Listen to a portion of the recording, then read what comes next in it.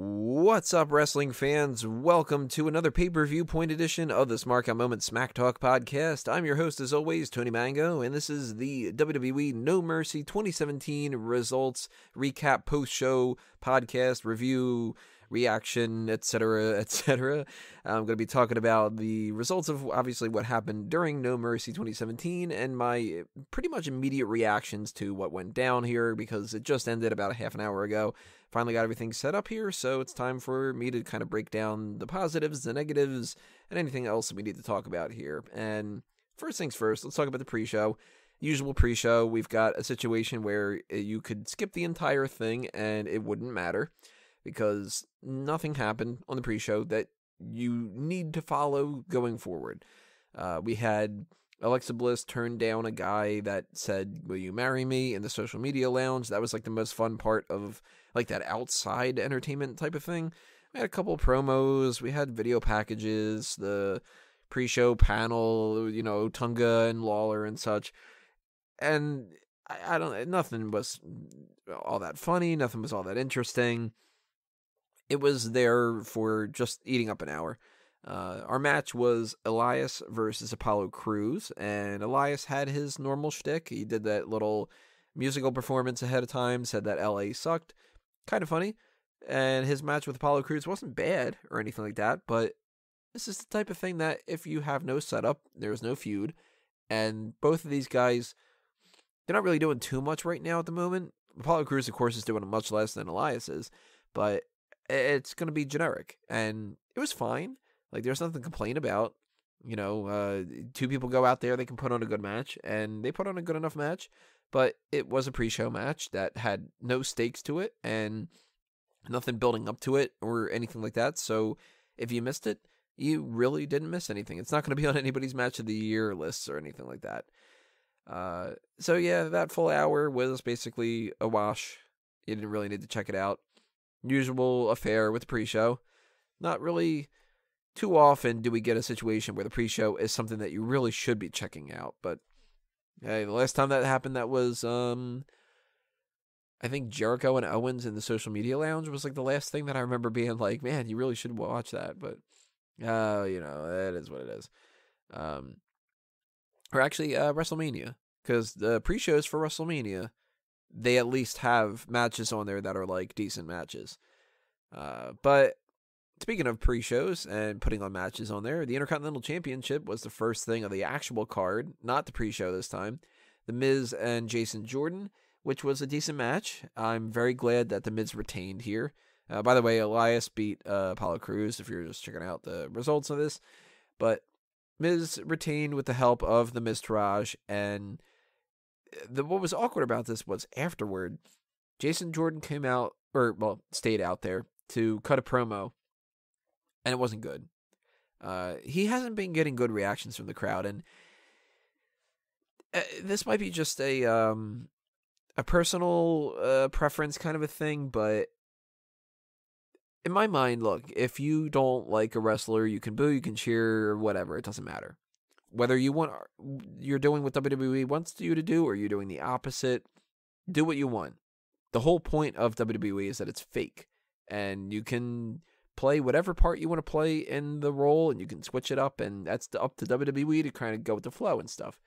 But I think that people aren't giving Jason Jordan enough credit here, and they're crapping all over him, and I don't know why that's necessarily the case. I know that he's bland. I'll agree to that. Jason Jordan is bland, but he was pretty much getting booed from the start of this angle, and I don't know if that's because people don't like the angle, or if they don't like Jason Jordan, or both. Or maybe it's a little bit of splashback of just that they don't like Jason Jordan more than The Miz, so The Miz is going to get cheered over him and stuff. But I think it's kind of ruining some of this. And if WWE doesn't pivot and change the story, it's not going to work out well. Jason Jordan going in as the babyface against The Miz has been something that hasn't worked multiple times now. So for him to cut a promo after the match where he's like, "Hey, you know what? You suck, Miz. I want another match." That's not going to get the crowd to go, "Oh, shit, man, he's going to get another match. Jason Jordan, we're going to root for him this time." It's not going to work. That's not how this works. And the same thing I'm going to be talking about when it comes to Roman Reigns a little bit later on, but that's another whole thing to unravel. But it basically boils down to The Miz retains, and overall, I think that it's the smart move. Jason Jordan winning is something I could have been behind because there's the potential that maybe he does turn heel, maybe he lets the Intercontinental title go to his mind, and he gets a big ego about it and stuff like that. So there is a story to tell, but The Miz is the better performer right now, and The Miz is the more interesting character. So if the Intercontinental title is on The Miz, it's going to get more attention. Plus, I think that The Miz could have a feud with Finn Balor, and if the title's on Finn Balor, more people are going to care about it than if the title is on Jason Jordan. It's just a fact. I have my issues with Finn Balor, and we're going to get to that in a minute, but it's no comparison right now. Finn Balor is far more popular than Jason Jordan is. So if you want to transition the belt from The Miz over to somebody else, Roman Reigns, Finn Balor, Braun Strowman, Samoa Joe, you only have a list of a couple different people, and Jason Jordan is at the bottom of that list. He is still on the list, but he's at the bottom of it. You wouldn't go with Apollo Crews over Jason Jordan. You wouldn't go for Kalisto over Jason Jordan. You wouldn't go for Dean Ambrose because he's a tag champ. You know, there's a certain method to the madness here, and The Miz retaining is the smarter move. Finn Balor, I mentioned a minute ago, I have my issues with him, and this was another scenario where it was exactly what I expected it to be. Finn Balor versus Bray Wyatt was pretty bland. And they started the match off with Wyatt attacking Balor, and then it was kind of like, well, maybe he'll go to the back and he won't wrestle. Nah, it's too personal. He'll come out and wrestle anyway, and he wins the match, and I don't care. I just don't care. I was more concerned about why they have him wearing these different kinds of tights, because he looked like he was stealing something that Cody Rhodes had left behind, but I don't care about this feud, and I'm done with it. And if they continue this for TLC, then I'm not going to care for the next 5-6 weeks or whatever long it takes to get to October 22nd anyway. It's a month away, so 5 weeks or whatever. But this feud has done like nothing for me, and I thought that was going to be the case well before it even started. I remember writing something up or talking about it on a podcast or both of it or whatever, where I had mentioned the idea that Finn Balor versus Bray Wyatt is an entrance feud and nothing more, and they've been proving it. The feud, it's not bad. Let's put it this way. The matches aren't bad. They're just not good. And I feel like this was a bathroom break, especially for what followed up with it, because Finn Balor and Bray Wyatt had what a lot of people would say would be like an amazing match on an indie show, but a generic match on a Monday Night Raw. And it's it. Like, I don't think that there's much to talk about with it. There's no big character change. No moves stood out to me. It was a match. I'll pull a Drew. This was a match. But afterward, we get the Bar against Dean Ambrose and Seth Rollins for the Raw Tag Team Championship. And this match was awesome. Easily the best match of the night. And there was another match that was pretty damn good too. So for this to just be an easily best match of the night to me, their last match at SummerSlam was one of the best matches of the night. So I was looking forward to this. I figured they could be able to pull it off again, and goddamn, they did. One of the coolest parts of the whole scenario was Cesaro accidentally hitting his teeth on the turnbuckle post, and I don't know if he knocked out the teeth or if he chipped them or what, but he's bleeding all over the place, and that became like one of the big focal points and stuff like that. But it helped sell the match too, because it ended up being a scenario where it was like, okay, he's bleeding now, and it's perpetual bleeding, and you can tell that must hurt like a son of a bitch. And it helped the match out quite a bit. Ambrose was working a shoulder injury throughout that, and they was like, nah, we don't even care about this anymore. But that helped a little bit too. And by the end of this, they just ended up having a really solid, fun, action-packed. Yeah, that's a fucking phrase. Action-packed match. And I loved it. I thought it was awesome from start to finish. So, big old thumbs up for this. I thought that was fantastic. And this is a rare scenario where I hate usually when we see like 3 matches on 3 cards in a row. But I'm okay with this feud continuing for a TLC match. Or at the very least, having a fatal 4-way TLC match where we get these two teams and the Good Brothers and the Hardy Boys. That could be cool. But just the idea of these two teams together, I'm okay for another one. And, of course, Ambrose and Rollins retain. But, yeah, they've been killing it. 2 out of 2. So, go for a hat trick. Why not? The Raw Women's Tag Team. Botching all over the place. I'm tired. The Raw Women's Championship Fatal 5-Way match, which included Bayley, Sasha Banks, Emma, Nia Jax, and Alexa Bliss, came down to Alexa Bliss retaining in the end, which I think, again, smart move, the right move, because she is most likely going to drop that title to Asuka at TLC, and that's the way that I think that it should go. And the match was really good, actually. Bayley played her part with the Sasha Banks kind of angle, like, they were kind of interrupting each other quite a bit, so maybe there's a little bit of something in there. Emma really didn't do all that much, but she was another person. And Nia Jax played her part great as being the monster that everybody needed to gang up on, and Alexa Bliss played her part too, just being the champion who's a little scrappy and kind of throwing herself into the mix to retain her title. And she hits that DDT on Bayley, gets the win. Another big thumbs up, no complaints on my end for this one. I thought it was booked exactly as it should go for the most part. Except maybe if I were to nitpick about one little thing, maybe I would have had Sasha take the pin instead of Bayley. But, it didn't matter, you know. I don't think anybody's going to be like, oh my god, Bayley took the pin, so that means that she's worse off than Sasha. It's not going to make that big of a deal, but actually, you know what? Maybe Bayley taking the pin prevents us from doing Alexa versus Bayley at TLC. So maybe that's the better call. Anyway, maybe I should just retract my statement. Either way, that was like the most mild nitpick I could possibly do, because I thought that this was pretty much essentially exactly what they should have done. John Cena versus Roman Reigns. This will be interesting.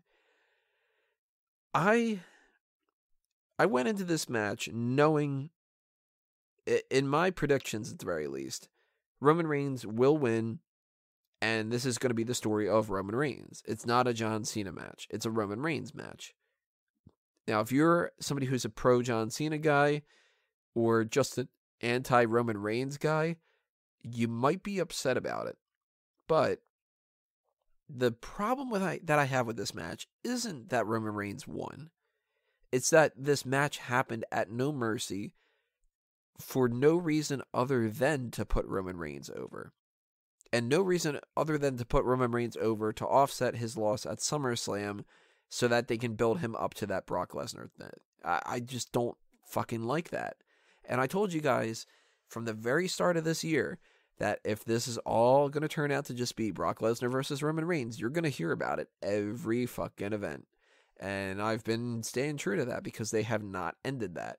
So I'm going to piggyback on this come back to this a little bit later on. So I'm going to skip and talk about this when I talk about the main event. But another thing I kind of want to complain about a little bit is Neville versus Enzo Amore for the Cruiserweight Championship, because this ended with Enzo winning the title. And in my mind, that's not the biggest problem in the world or whatever, but it's also something that I think is problematic in a certain way.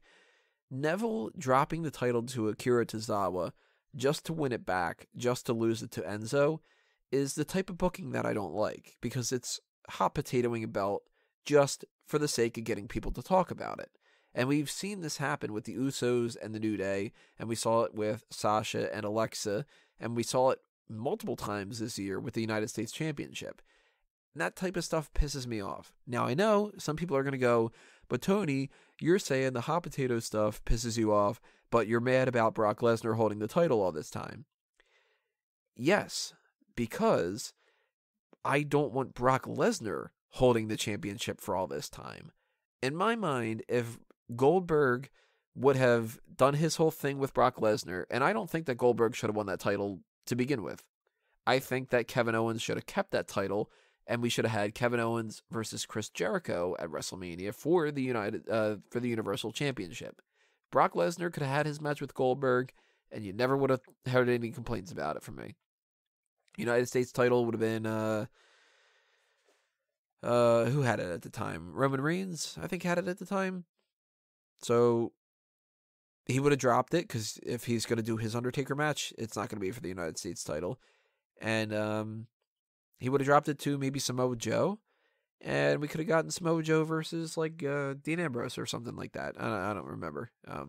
But the scenario that bugs me with hot potatoing the title, I feel like Enzo, as a champion, is not going to fix anything for a 205 Live. Now, I did say a couple weeks ago, I think Enzo being on 205 Live is a good thing for Enzo and for 205 Live, and I stand by that. I still think that that's true, but I don't think that he should be the champion, especially not right now. Enzo isn't getting the same reaction from the crowd as he was getting a couple years ago, and now that he is starting to get these boos, why have him win the title in this kind of fashion? Not so much the fact that he won with a low blow. I mean, why have him win now? Why have him be the guy that beats Neville? If Neville wins the title back again, then they're just hot potatoing it again. If he doesn't, then where do they go in the future for this? And I'm hoping that where this goes is Enzo dropping the title to gentleman Jack Gallagher. Jack Gallagher, I think, is the type of guy that he could be the champion, and they never gave him a title reign, and at some point he should win that belt. What annoys me a little bit about this, though, is that means that's a whole extra another title reign before we would get who I was kind of hoping would be the next champion, which is Cedric Alexander. So on a personal preference note, I don't like Enzo winning, because it means we're going to potentially, even if we go the way that I want it to go now, we would have to go at least 2 or 3 months or so of gentleman Jack Gallagher eventually beating Enzo. Enzo retains these titles, this title against Neville at TLC and at Survivor Series, for instance. Then Jack Gallagher wins, and Gallagher holds the title all the way until like WrestleMania, and Cedric wins it there. That means that Cedric doesn't get the title for another 9 months or 7 months or however long it is. Mental math sucks. I don't feel like doing it. So that is a little bit annoying, but more so it's the fact that this means that Enzo is definitely going to be the prime focal point of 205 Live, and I'm getting really sick and tired of Enzo. So I really was hoping that Neville would have just retained, and we could have just gone straight to Cedric Alexander, and in the meantime, we could have gotten an Enzo and Jack Gallagher feud without the title on the line. Then Jack Gallagher would be the one that beats Cedric. That's kind of the scenario I was hoping. So, not really a fan of this scenario, but it is what it is. So let's get back to the Roman Reigns, John Cena, Brock Lesnar, Braun Strowman scenario. I had no faith whatsoever that Braun Strowman would win this match, and I know that some people did, and I commend you for your hope, but I knew that this wasn't going to happen, because this is what's been happening with Brock Lesnar. Somebody gets built up to potentially beat him, and then they don't. It happened with Samoa Joe exactly the same way as it happened with Braun Strowman tonight. So I knew that this was going to be happening, and I had no faith and no hope that I was going to be happy at the end of this scenario, which this all boils down to. John Cena potentially steps away for a while, and Roman Reigns gets the win over John Cena to offset SummerSlam. Brock Lesnar beats Braun Strowman to make him look even better and takes time off, I'm pretty sure. And what do we get going forward? Braun Strowman now has to work his way back to the same spot that he's at without the ability to win the Universal title. So we know that there's nowhere to go from here. Nowhere. He's not going to win that title right now. He's not going to win the title until at least the day after WrestleMania. So what do I have to look forward to necessarily? If he feuds with people like a Roman Reigns still, then it's not going to lead to anything. If he feuds with nobodies, then they're not utilizing the way that they should be utilizing him. Somebody like a Brock Lesnar, he'll probably take off until at least Survivor Series, maybe even longer. And maybe that's one of the reasons why we don't have a Raw pay-per-view in December, is because they don't want to do that. So I figure maybe he wrestles at Survivor Series and the Royal Rumble and at WrestleMania, and that's it. So he has 3 matches left. Let's take it that way. 4 or 5 matches at most. Because if you factor in Elimination Chamber / Fastlane and the potential of them adding another December pay-per-view, then let's go with that. So 5 opponents at max is what he's got going for him. Roman Reigns is one of them. I'm assuming Finn Balor is another one. Probably Bray Wyatt is another one. And then there's 2 other ones that I don't think are going to be happening. Who knows? But maybe John Cena's one of them. Maybe, who the fuck would be that other one? Maybe The Miz or something? I don't know. I'm assuming it's only 3. And I'm assuming it's Balor and Wyatt and Roman Reigns. I don't want to see Brock Lesnar versus Bray Wyatt. Who cares? Bray Wyatt's not going to win that fucking title. The match isn't going to be good. The feud's not going to be good. I don't care. I don't want to see Brock Lesnar versus Finn Balor. Finn Balor has no charisma. The feud is going to be basically Paul Heyman cutting a promo about how good Finn Balor is, but how he's not going to beat Brock Lesnar, and then he's not going to beat Brock Lesnar. The end of it. He outweighs him by 100 pounds, and it's just going to look silly. And then you build it all up, and you spend 2.5 months building up the idea of Roman Reigns, who he probably wins the Royal Rumble, and that's why he challenges Brock Lesnar. So the Royal Rumble gets ruined. Nobody gives a shit about that anymore. And then Roman Reigns wins some kind of a match at Elimination Chamber or Fastlane to make him look strong going into WrestleMania. Brock Lesnar either retains the title at that pay-per-view or doesn't wrestle there at all, and he loses at WrestleMania, and that's the end of it. And then we go forward with that, and this whole time, they've had this idea that probably when Roman Reigns beats John Cena and they do that whole handshake and he puts him over, then people will start respecting him. It's not going to work. So come tomorrow night, or in a couple hours, on Monday Night Raw, you're going to hear boos for Roman Reigns just the same, if not more, than what you've been hearing going into No Mercy. It's just the scenario that they're in. They built this for themselves, and they can't get themselves out of it because they're not booking a scenario to get themselves out of it. They're putting their fingers in their ears, and they're going, if I don't hear it, it's not true. So what do I have to look forward to in the main event of Monday Night Raw going forward? Well, at TLC, we're going to get, Roman Reigns versus The Miz, maybe, and Braun Strowman versus whoever, and maybe Samoa Joe's ready in that time, and they don't know what to do with him either. He should be on SmackDown. It's a whole big thing.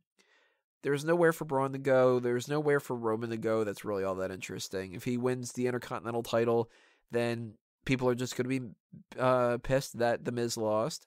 And who does he lose it to? He loses it to Samoa Joe heading into WrestleMania? Sure, why not? But who cares?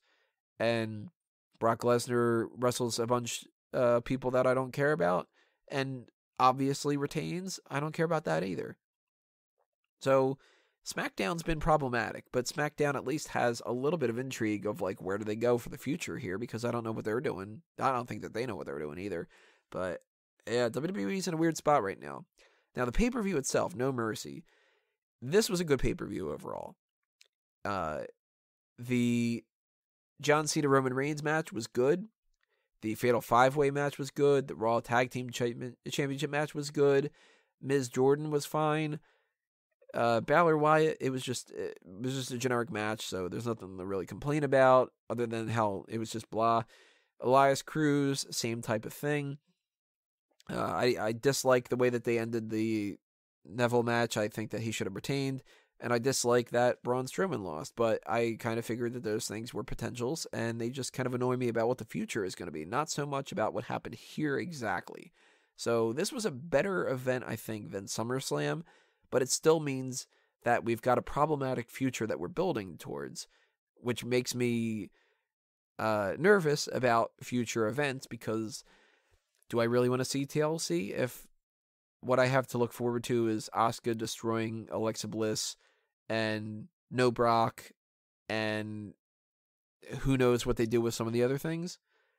If it ends up being a scenario where all I have to look forward to at TLC is the Raw tag title match, that's not good enough. So we'll see, because TLC is coming up on October 22nd.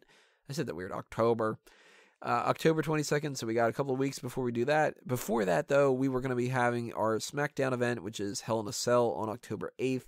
So the next pay-per-view point that you guys will be hearing the predictions and review for will be that one. But next week is going to be the mailbag for September. So send in your questions as soon as you get a chance to, and I will set that all up. Probably be doing that on like Friday or so. So you have about a week to take care of that. But the sooner you send the questions in, the better. And make sure that you hit that subscribe button if you haven't done that already for the account, because then you'll be notified if you ring that little bell and check off notifications of when we post our next videos and stuff, which will probably be the hot tags and then the mailbag. And we'll see if anything else pops up. But follow us on the YouTube channel there. If you're listening on iTunes and Stitcher, you should be definitely following us on Facebook and Twitter at SmarkOutMoment to get notifications of these things that are going to be popping up. And obviously SmarkOutMoment.com for all the other content that's out on the website. Make sure that you check out Fanboys Anonymous as well for whenever I post some things on there. Follow me at Tony Mango all over the place. And of course, don't forget to leave your comments below and tell me what you thought of No Mercy and what you'd like to see going forward in the future for WWE. But that's it for me for this edition of the Pay-Per-View Point and Smack Talk and all the other kind of jargon like that. So, adios everybody. Thanks for listening. This has been another Smark Out moment, and I'm being counted out.